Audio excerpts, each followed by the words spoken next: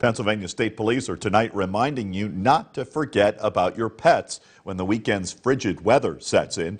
Troopers say it's not only the humane thing to do to keep your pets warm and out of the conditions, it can also be against the law if you don't. Pet owners can face possible fines for leaving animals in unsafe conditions. And these legal ramifications and citations range anywhere from summary offenses to felony-level offenses for aggravated counts of animal abuse. Not only are pet owners required to keep pets warm enough, there are also laws requiring areas to be sanitary, and pet owners must provide adequate food and water.